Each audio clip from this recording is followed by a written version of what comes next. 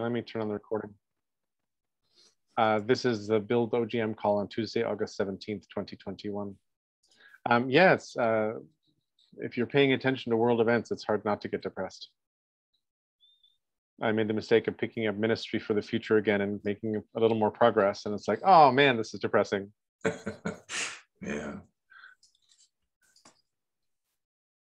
And all he's doing is playing out what happens if we don't meet our pledges. Like one set of scenarios, physical climate catastrophe wise, for if the countries who were supposed to pledge to reduce emissions and all that actually don't, and then who has what kind of rights to do what. And I know the letter that Jack sent out, was it yesterday or day before yesterday, with all the promises we have been crashed through, not followed up on, and how even the promises are not anywhere near what needs to be done. And then you go, yeah, I think this may not work. You know, I mean, it's really hard to see where you can muster the will, you know, for people to because this is. I mean, we're at a stage right now where you have literally the need to mobilize now, and there's nowhere near the understanding and the will to do that. Or the resource or the space. I mean, you know, 2/3 of Bangladesh lies at pretty much at or just above water sea level. How are you going to move those people, and where are you going to put them? Yeah. Right. There's currently more area under fire in Siberia than there is in the entire rest of the world. You combine all the fires around the world, and the one fire in Siberia is larger than the other, and it's in such an unpopulated area, you can't even fight it. I had not heard about that. I'd heard about fires. I didn't realize they were that scale. So anybody with a cheerful thing for us? Cheerful? Anyone?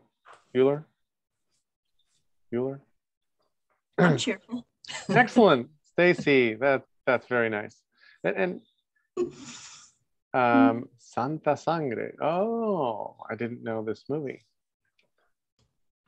Sorry, it's just fun remembering. That's great. That's great. Thank you.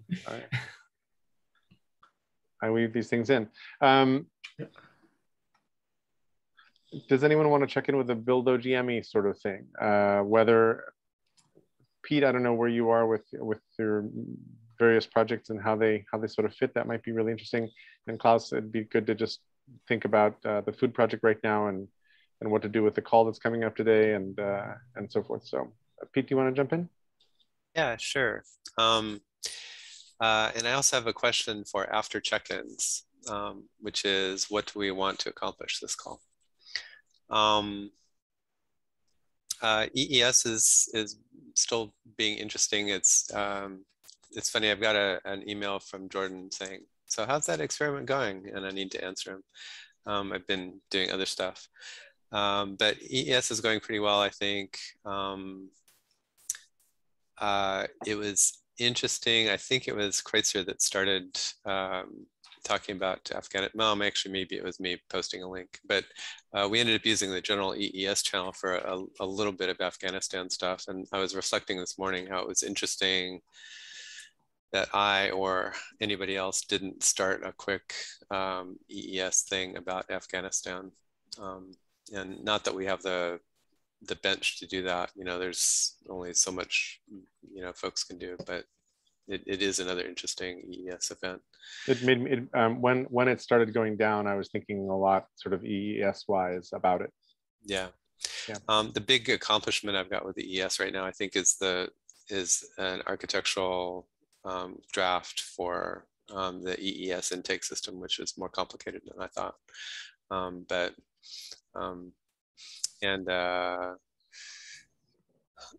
Otherwise, Massive Wiki is still interesting.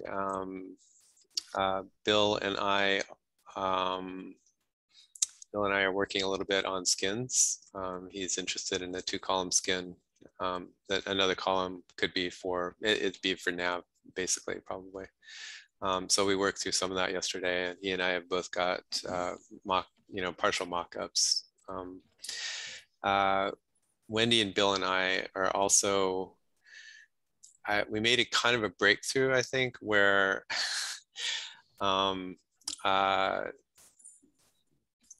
of the things in adopting Massive Wiki is just getting through the clunky parts of the tooling that we've got hacked together, which is fairly easy to do, but kind of impossible for normal folks. Stacia Skin is also known as a theme. And the way websites work nowadays is you can just change the way they look by the equivalent of turning a knob. But it's a whole set of configuration files that describes how it's going to look. Thank you. We already have Massive Wiki already has tooling, which turns a Massive Wiki into a website. And it's got one starter skin that's not very fancy, and we need more.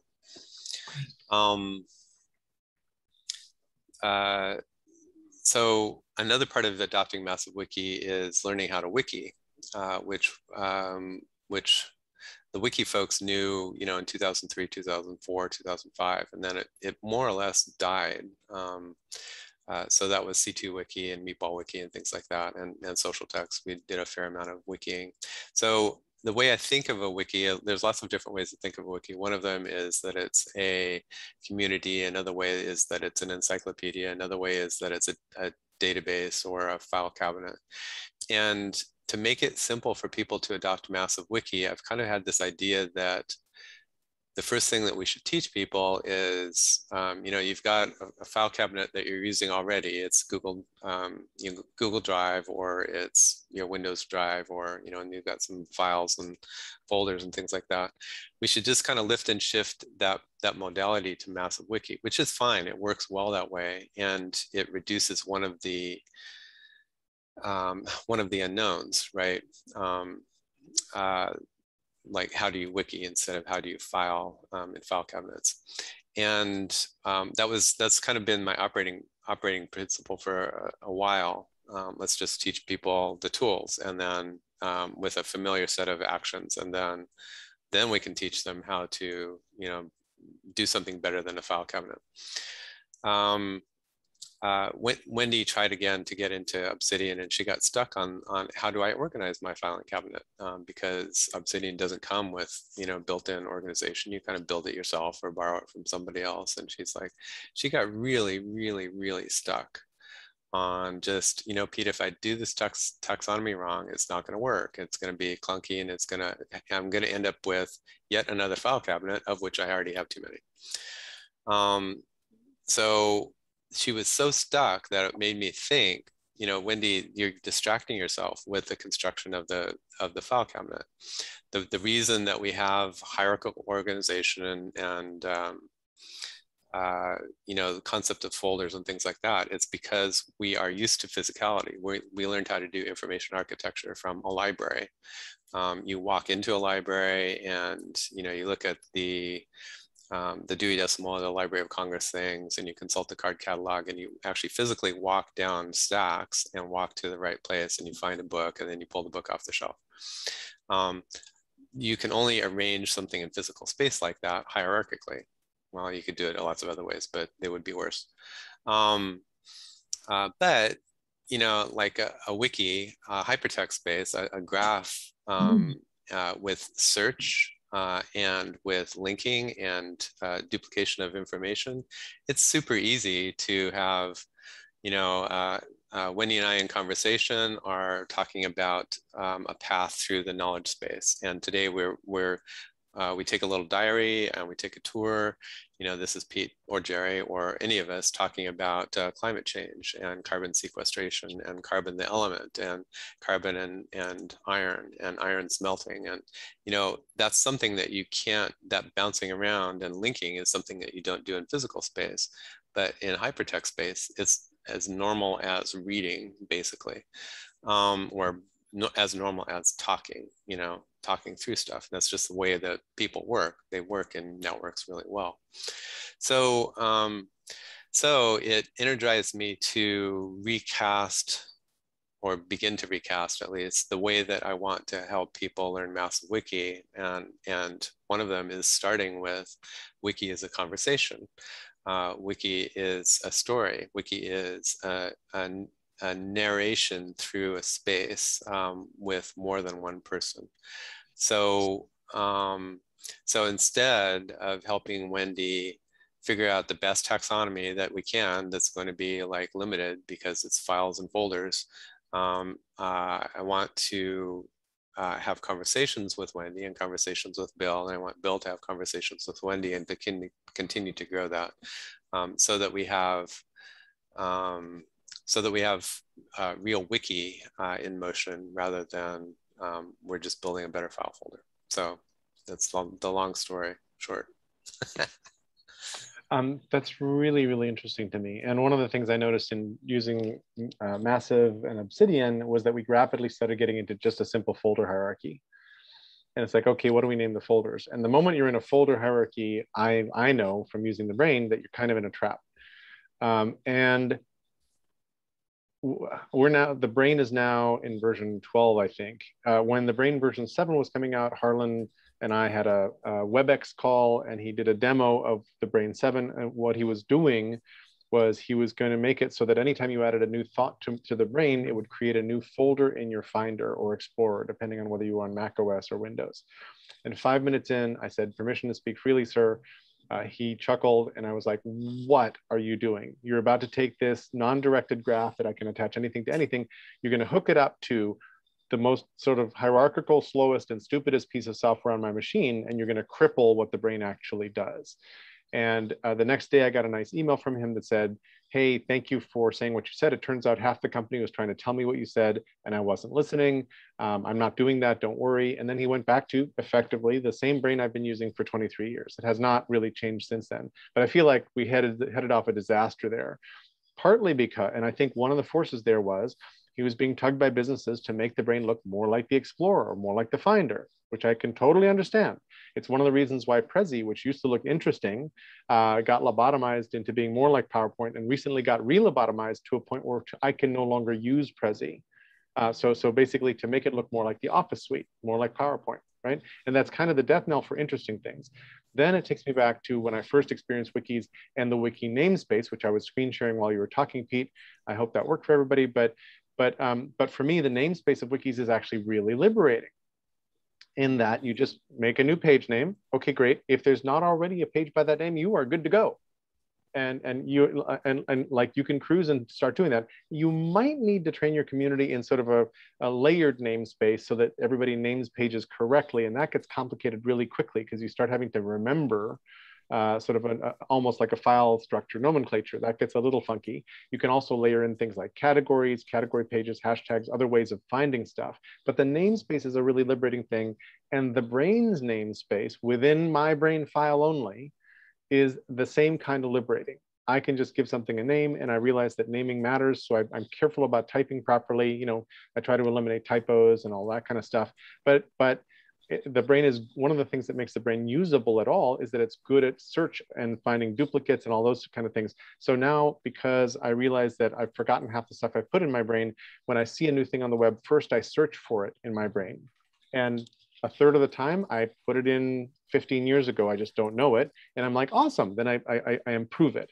But otherwise, I then add it, I then figure out where to put it, how to add it. And the where to put it is different from using wikis, but not the next step, which is what to link it to, right? So I need to, only because the brain is perfectly happy to have an orphan thought, which means a thought that has no parents.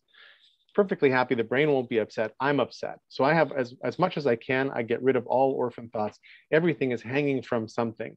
Everything has an up, and including circular references. Like there's no top to my brain at this point. A point I playfully did a long time ago when I sort of went from me, which was kind of the top for a while, up to, you know, my parents, up to whatever, and kept going. And then final thought, which is about emergent. And I love that it's an emergent event sense making and ontologies and topologies and other kinds of semantic, you know, structures.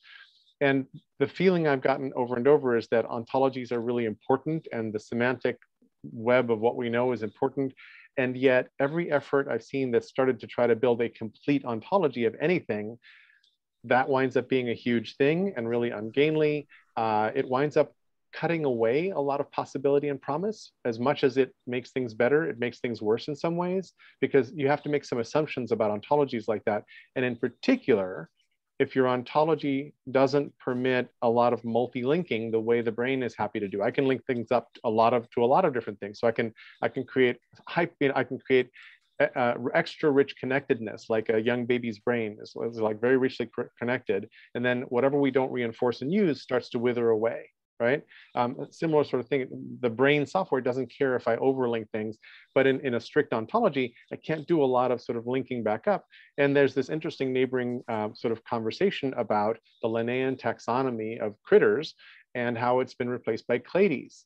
And clades are kind of an attempt to do a much overlappier way of saying, hey, these are the things that these critters share in common, likely because of their evolutionary path.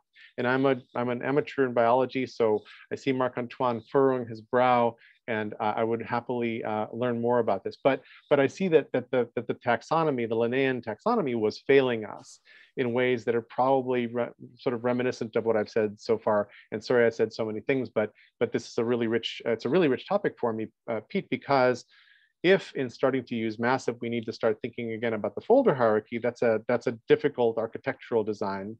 And I'm in favor of not worrying about the ontology in the large, and just doing an emergent ontology as you go, and letting the space emerge in all these different places as it happens, and then entering into community on the different topics, so that as these different sort of local ontologies emerge and connect, they're not stupid. They get smarter because you bring in people who actually understand each of those spaces, right? And they help you go, no. The current situation is more like this. Do this instead of that. And that's a conversation I don't have enough of, because I'm basically a lone ant in the at the fungus face, feeding my own little version of reality by myself. And it's an obscure enough tool that I don't have that conversation going in enough places.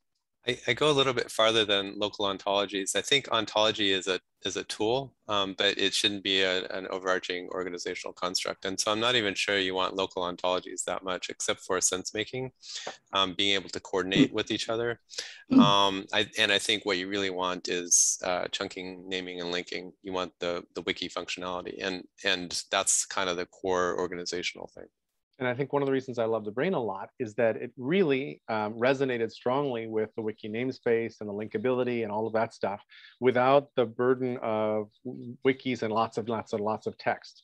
And then last little thing is, you talked about Meatball and some of the early wikis. Wikipedia kind of ate the whole space. It just took the oxygen out of the room, so that other little wikis and nascent wiki projects had no audience, and they were rare enough for corporate clients. And Pete, you experienced this firsthand with social text, that there was not enough space to make a go of writing wikily and working wikily at the time. And now who knows what's happening. So Marc-Antoine, then Stacy, then Klaus. Basic agreement with a lot of what's being said there. Not on the clade, because clade are actually monophyletic groups. They're very strict trees, more strict than Linnaean up to a point. Really? So you have it backwards. Darn it. It's just that Linnaean was an attempt to understand lineage without the genetic tools. So you do it through traits. And so you approximate lineage through traits. And it turns out that you can only go so far without the genetic tooling. And clades is strict lineage. Now, of course, it's a bit more complex because of sometimes mixing and stuff, but nonetheless. Anyway, that's absolutely not the point. The really important point you're talking about, I agree totally that forcing your brain into an ontology or a hierarchy is extremely limiting, because things exist among many axes of classification, and forcing yourself into one is highly limiting. Caveat, on the other hand, why people go back to trees all the time is that they give a very easy way, as you said, also to do sense making, and to say, you know, here's the trees, here's and that gives you a clear idea of what's the details, what's the depth first search will give you a first level, which is a common basis of understanding. And it allows you to know what are the big categories that we need to share before we get into details. And as a communication tool, I think it's fundamental. And it's always the paradox of the more network-y tools is that very soon you get an illegible ball of wires, and nobody knows what's important, what's prominent, and how to get to choose paths. And sometimes you don't want to choose paths and you want to explore and you're counting on serendipity, and that's fine. Sometimes you're using stigmergy and what's popular, but that's also a trap, I think. But sometimes you want kind of, here's the overview according to a structure. And ontologies basically give you often pre-negotiated structure. And what is important, I think, is to have multiple ontologies and multiple ways of classifying things. The multi-trees are interesting. And of course, lattices as a way to say, well, you're working on the so-called feature analysis. You can cut and dice things this way or that way, and then it's the intersection of these multiple ways to classify things that yield interesting categories. So yeah, no, I just wanted to go between the trap of wanting to put everything in one hierarchy to rule them all, and the value of hierarchies as an initial sense-making device. And it's just not just, actually, there was a post recently by Liam Neal about everybody uses folders because we're so used to containers, to physical containers. Like, totally agree, it's a trap. But on the other hand, God, our brain is made to, we were made to live in trees and understand trees. It's part of our genetic heritage. And I don't want to make them central, but I don't want to dismiss them. It's this balance. And over. Stacy, floor is yours. Okay. So part of the reason that I'm so cheerful is because this week I spent time actually starting to write, because I knew that I wouldn't be able to explain what I want unless I create a sample. So I started writing my story, which is actually a platform for all the ideas I want to use. And as I'm hearing Pete talk about Wiki, so I start writing, and it starts with an invitation, and I put my imaginary link to the person that offered it. So her name is Cindy, and in my imagination, somebody would be able to click on the link and go to Cindy's website. So it's also a networking thing and a way to lift people up. In essence, it's like Jerry's brain with the story. It's my story. And instead of, so it's the Jerry's brain, but it starts with me. It starts with so it's a human-centered. Hypothetically, Stacy's brain. Well, but it's a template for Klaus's brain and Jerry's brain and Hank's brain and Pete's brain. And that's the way I see the networking happens in a meaningful way. Now, for me, because what I'm trying to do, my story is more a healing journey. So it's an inner journey. And what I have to say, my opinions are about the universe and the world as I see it working. So in my second paragraph, I mentioned Barry Court. So there's a link to him. There's a link to his work. But I use music in mine. So because I'm also interested in education, and the way I would do it, there are breaks for physical things, like I have a song. So I pulled I never used Google Docs before, made it very easy for me to pull over a link and put it in, which was very exciting. So I have my song there, which for my program, because it's about healing and something else, you would take a break, you'd get up, you'd be dancing, moving, whatever. So now I have a bunch of documents. So one document is how my dashboard would look. So like on my dashboard, I have my daily log.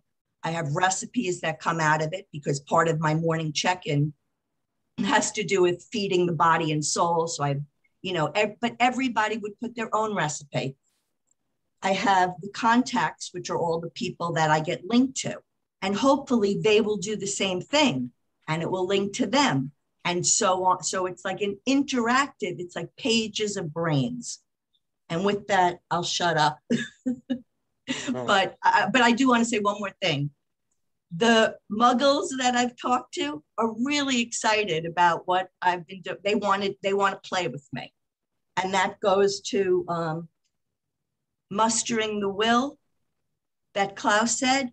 I think the way we muster the will is through some sense of play. And that goes to the game show I've been talking about, which I also wrote a page and a half on, so it might be more clear. So I just need to know where to put that and how, and I'm complete. Excellent. And Stacy, like in my wish world, lots of humans would be weaving their stories using whatever tools are amenable to them and sort of interconnecting them to one another the way I think that you're describing, which is lovely. And then it occurs to me that the cult of Rome, the Rome research folks, if Rome were a good collective mind, which I don't think it is quite yet, but if it were, then using Rome for the kind of storytelling you're talking about might in fact weave the larger tapestry, where when you link to your song and somebody else said, "Ooh, I like that," and linked to it also, and the song became sort of a canonical page inside the community, for example, or a recipe or whatever, that could be really interesting. And again, I don't know if I'm sort of picking on Rome. And then Obsidian is kind of Rome-like, although I don't know where that breaks. And so in principle, if using Obsidian were easier, then maybe creating your essays in Obsidian and making them linky might be an interesting choice as well, because Google Docs, while beautiful and easy and super at the multi-user thing, just does not understand namespaces and wiki-like behavior. And that's kind of where it breaks for me, is where it falls down. It's like, man, if only they had added some more wikiness to Google Docs, it could be like the system to eat the world, but it's not. Although it is eating the world. Go ahead, Stacy. So so the whole idea for the game that I've been saying is that like, for example, we would need a music library. So it's a way to get individuals like me to add, I guess, in the way people add to Wiki. I don't know, I'm not really that familiar with how the process goes, but that was the main reason. And the difference would be whatever we create, that belongs to the commons. It's free. It belongs to us or whoever wants to use it. Right. And I think people would want to come to us. So it's sort of like, if we build it, they will come. Well, and that energy is being eaten right now by Spotify, I think mostly. Is like, if somebody wants to do playlists, they do playlists on Spotify, and many people pay Spotify their $10 a month or whatever. I do not. And I just never went to Spotify. I don't really like it, haven't used it. And I think it's mostly proprietary, and your information, your collections of songs that you love are then locked away inside Spotify. Good luck to you. And I think what we would like is for, and as far as I'm concerned, those are just playlists. And part of the exciting conversation Hank and I had yesterday is that so many things are just playlists, and more things should be just playlists. Like, to me, PowerPoint presentations should be playlists of pages in a wiki, for example, something I've experimented with before. And I'm happy to go back into that, because I love that, how it works and what it does. It makes a whole ton of sense to me. Over to you. Let me pause for a second. Anybody with any other comments about what Stacy just said? Okay, Klaus, the floor is yours. Yeah, coming back to the idea of Wiki as a pathway, or showing pathways. This is, I think, what we actually accomplished with the Gene Bellinger Kumu project here. So when you look at this, can I take the screen for a moment to explain that? So when I look at how this model has evolved here, you can move this thing around. You can click on individual steps here. Let me just widen this a little bit. And when you see these fat lines and red lines, there is meaning in each of them. And then there are related stories. You can click on sub-stories here that explains the specific subsets of meaning making. And the entire thing, you have is guided by things like societal needs, and then actually what we have been talking about in this group also is systems value system, how the system value system really governs the entire structure, because anything that happens within this structure is dominated by the values that drive it. So there is a collage of session videos that we had here. If you're interested, the conversation here on 1909-19 is sort of structural, because we had had several sessions where we acknowledged the complexity of the conversation. We acknowledged that you have to develop some sort of prioritization within this information. So it was a somewhat painful conversation with the key programmer. There are a couple of guys in there who were just masters at Kumu, right? I mean, they were incredibly gifted, because here they also developed several sub-stories where the entire main construct is being used to create, you know, a subjugated story. If you go to start presentation, then you know, it goes into text, which then is amplified by the link here, and so it's really a model worth exploring. I mean, Gene obviously is a master at storytelling, so he uses you know, the related story to then go with these loops that are explained as such. So that was pushing, acknowledged by Gene and the programmers. And there was one guy who was a software expert on logic and continuity. You know, so I mean that was really a pretty impressive code. And I basically provided context. You know, I mean so this one conversation that I was pointing out, you can tell the angst and agony in the programming team, you know, and then Gene basically saying we can't publish this because it's just too crazy. I think you find in here, you know, the logic that Pete was referring to, where Wiki has to show some sense of some pathway to meaning making, you know, where you understand how the system is designed. So I mean, it was a gift, right? I mean, here's Gene, who's the master, the systems thinker, putting it into putting his time. And we spent about 6 months on this thing. You know, the other thing is, if you go back to the model, am I sharing the screen? No. No. You released it. You can go back and share again. Okay. The one. Good grief! What did I? Let me. Yeah, I found it hard to navigate Kumu. Like you just got into trouble. Yeah, it really is. But there we go. When you go down here to issues, you can see the text and the links and conversations that took place, you know, to get us to this screen. So you can see a lot of files that I contributed and others. You know, so you can, I mean, it's a really involved conversation, but you see some files here if you're interested in food systems and, you know, how they work, that provide you a wealth of background information. Klaus, thank you for that. So I had a food systems conversation with Christina Bowen and with Gene, and I've seen the rural food systems map back a year and a half, maybe 2 years ago.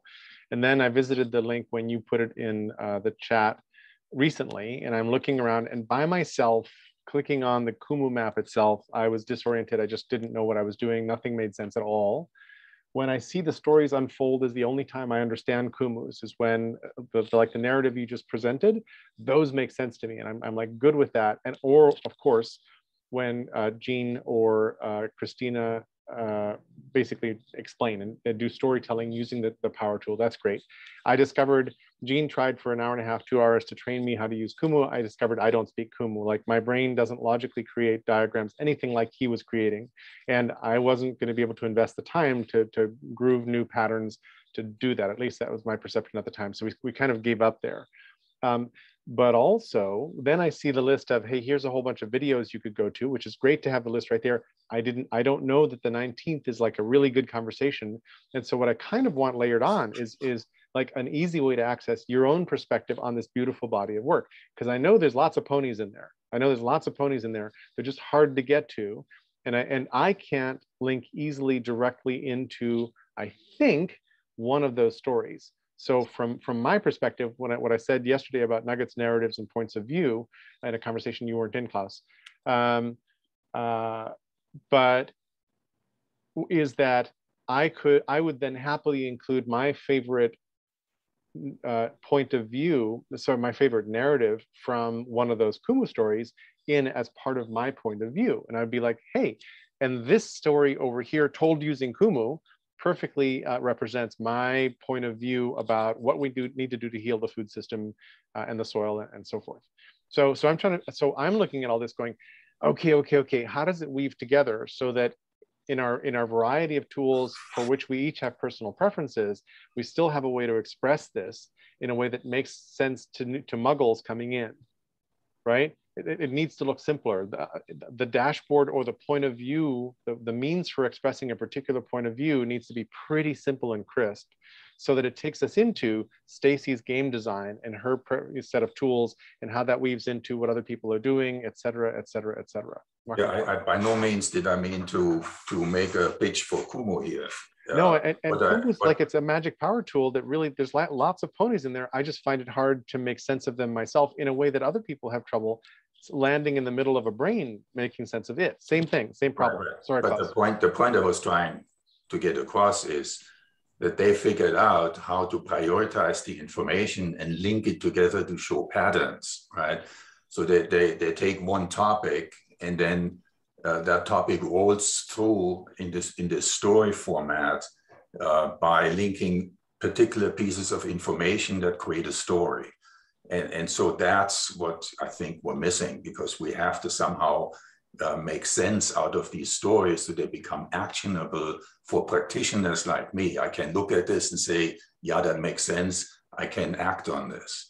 Exactly. And you reminded me of one more thing I want to add before passing it back to Marc-Antoine, which is that I believe this particular Kumu map includes sort of the old story and the new story of farming, which the old story being the recent story of industrial agriculture, where you pour chemicals and strange seeds onto the land, and then it produces a whole bunch of stuff in monocrops, versus soil fertility, crop diversity, cover cropping, and a bunch of other principles that create a different system diagram entirely. And one of my worries about Kumu is that the assumptions you make while drawing the first system diagram dramatically affect the story you tell and the points you can make with the system diagram. So that if my underlying assumptions were the traditional diagram of how industrial agriculture works, then the objective function of that, lots of yield of calories off of an acre of land, would pay out if I just poured more fertilizer on it. And it would be hard to argue otherwise if that were what I was presenting. So what I like about this particular Kumu story is that I believe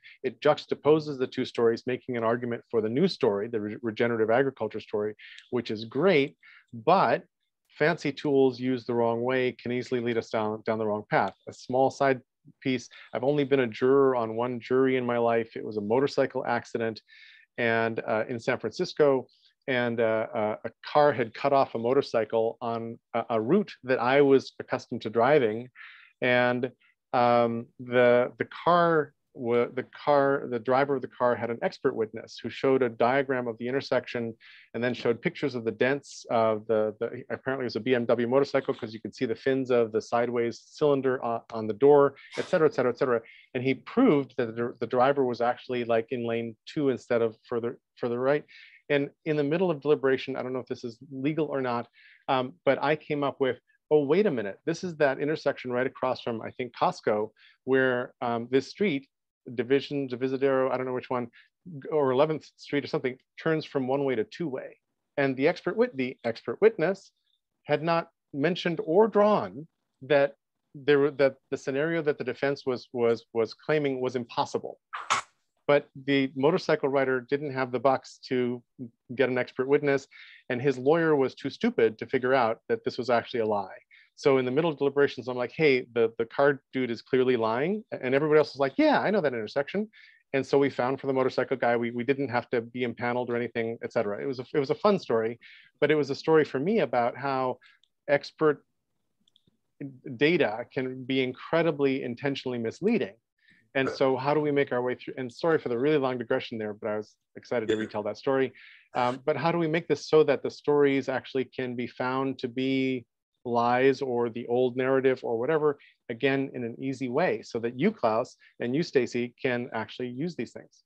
But Jerry, we will never come to a point where we can fix this thing down, right? This is it's a complex adaptive system. So whatever model we build has to have the capacity and the understanding that it's best available information at this point in time, subject to revision at any moment, right? But if we don't subscribe to what is best available information, and which is circling, right? And we can't move. And so in order to create movement, we have to lock down saying, okay, this is what we know right now, that's best available information. We'll adjust as we go along. We'll just keep iterating our way through this. I agree. And hopefully we do that in an open way so that our assumptions can be found and questioned and improved, so that our arguments can be improved, so that our stories can be borrowed and retold, hopefully in a consistent way, because they could be borrowed and retold in a completely spun way that reverses the meaning. For example, right? Hey, I love your story, and I've been telling it over and over again. It's like, I didn't say that. I used to get people who said, hey, saw your issue of the newsletter when I used to write Esther's newsletter, and love that issue, love the latest issue of the newsletter. So I learned to say, oh, what did you like? And half the time it was something I hadn't actually written or meant to say. Like half the time they'd totally like misinterpreted or found something in it that I didn't even mean to say, or might even actively have disagreed with. Sorry, Marc-Antoine, go ahead. Fascinating.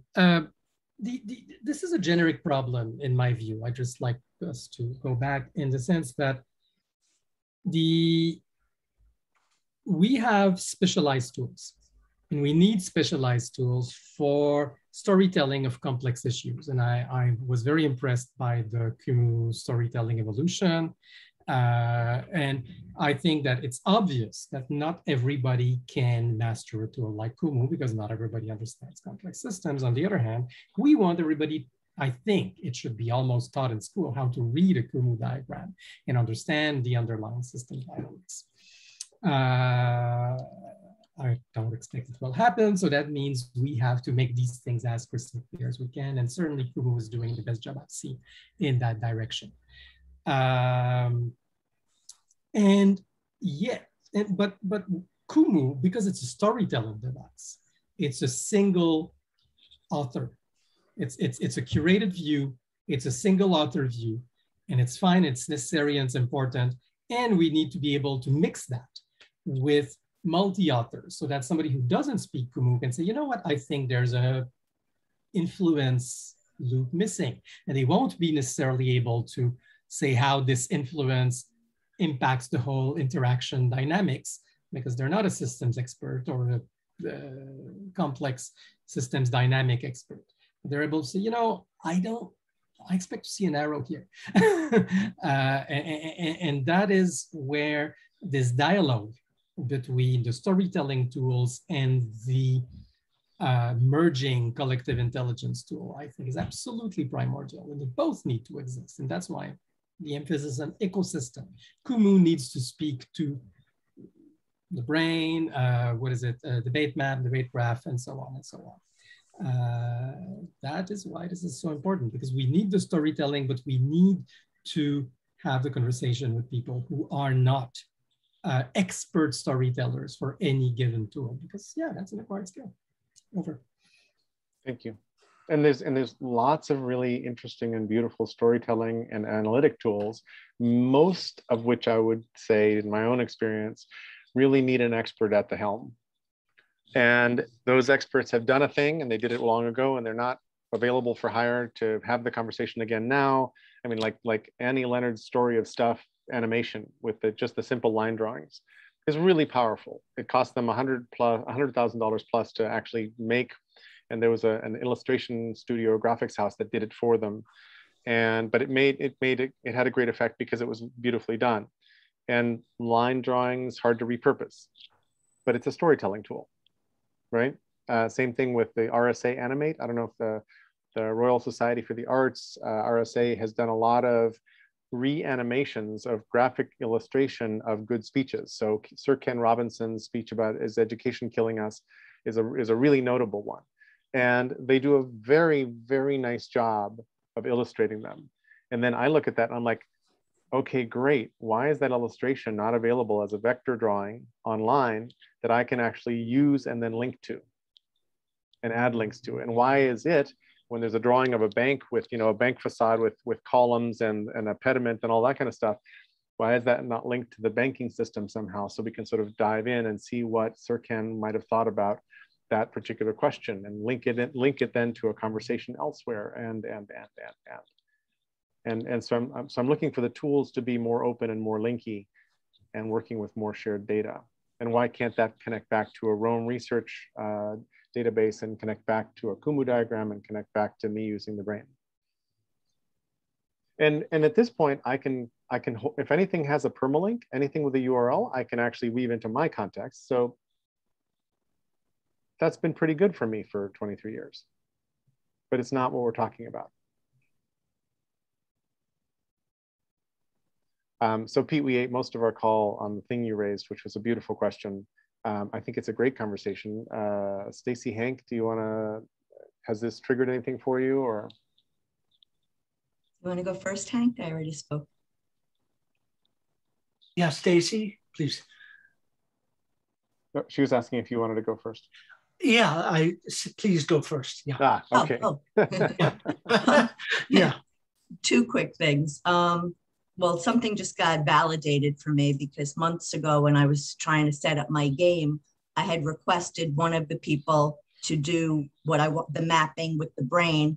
The other one wanted to use Kumo and I wanted him to do it. And he was angry because he thought I was asking that it was double work, but it wasn't. What I was trying to do was set up a situation that they would be inspired to maybe mix it together and that it would work for two different brains. Because my brain works more like yours, Jerry, where this person's brain, like I think Pete's brain probably works both ways, but he could go either way. Depends which boot module you loaded.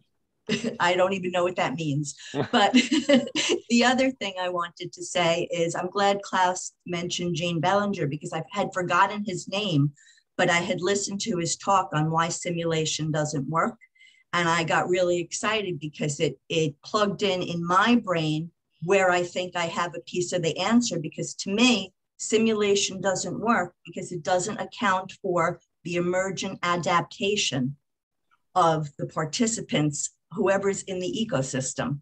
So again, the idea of this game that I keep talking about is sort of it's sort of plugging in to that emergence and then redesigning as it goes. So I'm complete. Thanks, Stacey. Hank, anything you'd like to add? Yeah, as much as I can follow the conversation, being a non-tech oriented person, but I do know how to use wikis and federated wikis, so I've got a general idea of what you mean. I think in the world of the models, as I belong to on this front, the whole idea of being able to curate conversations and get different authors in some way curated so that people can access the work and know if it's the idea of one person, 10 people, 1,000 people, if the author is an expert or just someone with an opinion. I think that's extremely important.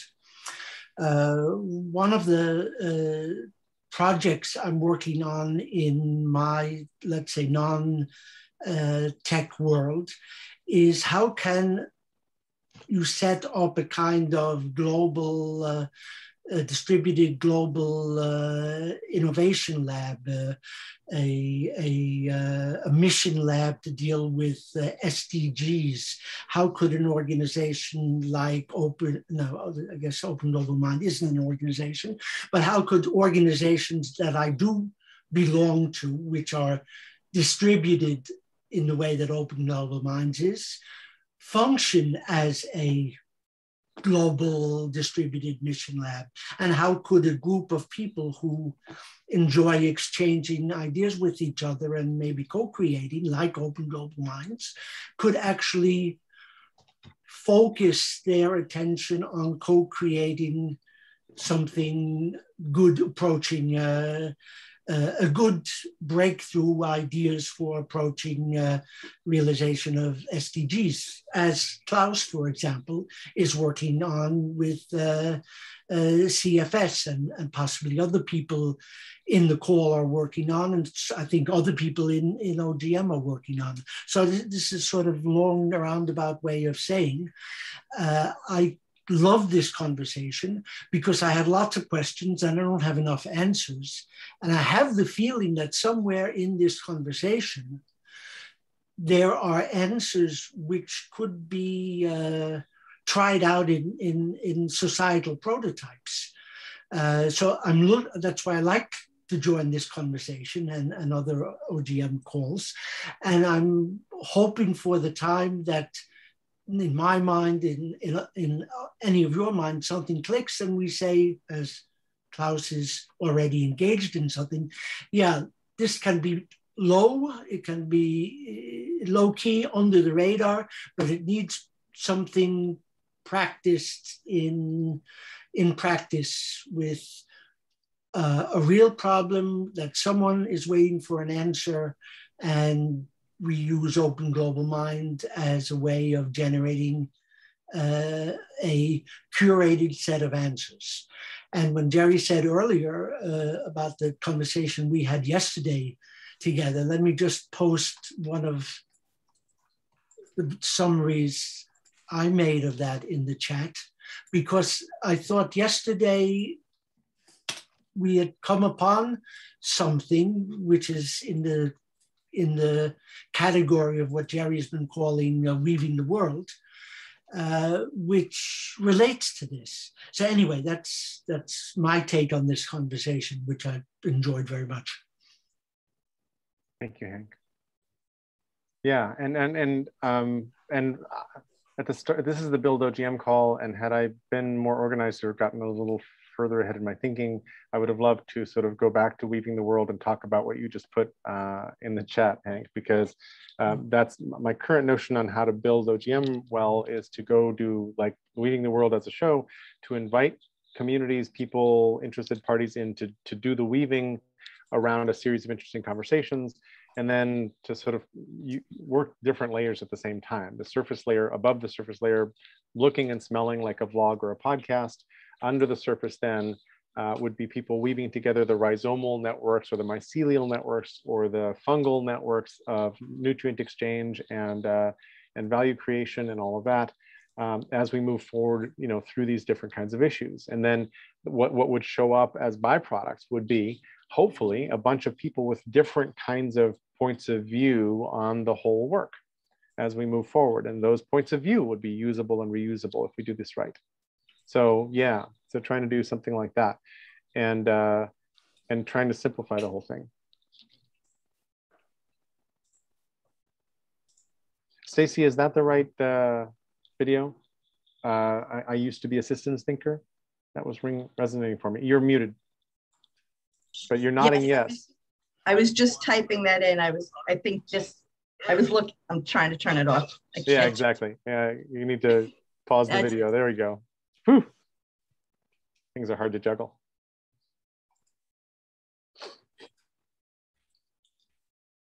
And Pete, that's the same one that I found. Ah, yes. Yeah, same link. And I think it is the right one. So we're good. Cool. Pete, you've got your hand raised. I have a quick separate topic. in the past week, I've been thinking about federating and working together and stuff like that. And one of the principles for me has become make offers and ask for things. So I might say to Bill, hey Bill, I can offer conversational interface to your knowledge. Could you help me, XYZ? And thinking about that, and thinking about offers and asks that OGM has, and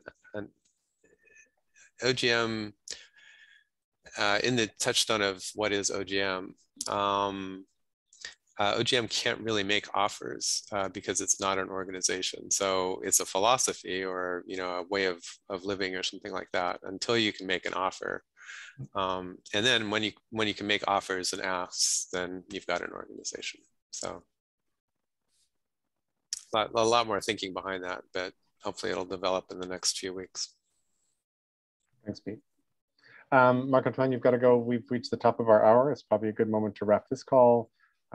Klaus, I'll see you in a couple hours, or in an hour, I think. Yep, 1 hour. And we'll go forward from there. But thank you again for the collective inquiry. This is lovely.